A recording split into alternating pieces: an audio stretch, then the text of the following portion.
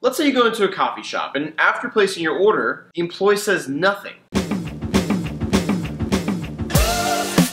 Hi, I'm Diaz with the RedFork marketing team, and this is Marketing Moment. Today's question is, what is a transactional email?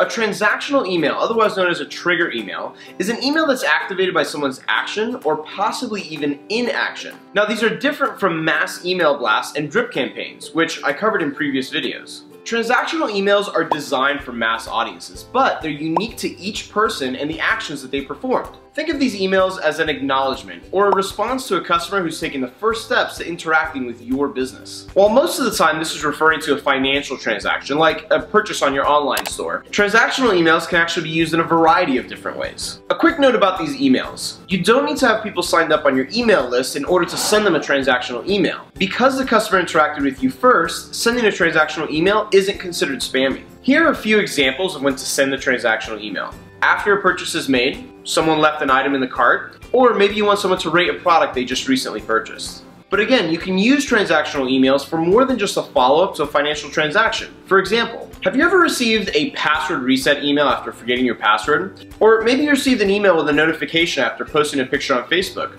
Or possibly even a thank you email after signing up for a service or requesting support. These are all examples of transactional emails, and these emails are designed to be received by many people. However, they'll only receive it after they've completed a specific action that triggers that email. So why does all of this even matter? Well, let's say you go into a coffee shop and after placing your order, the employee says nothing.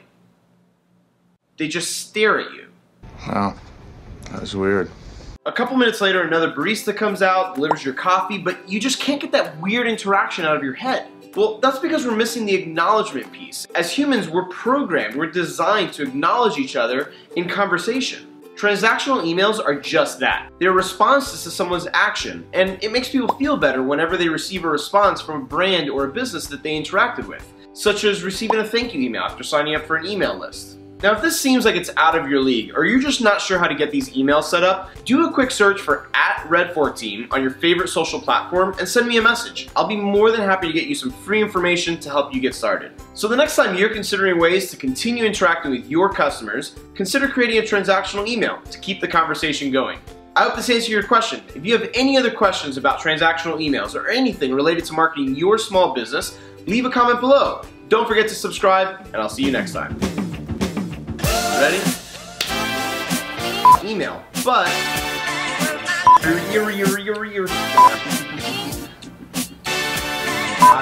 drop a comment below. This thing.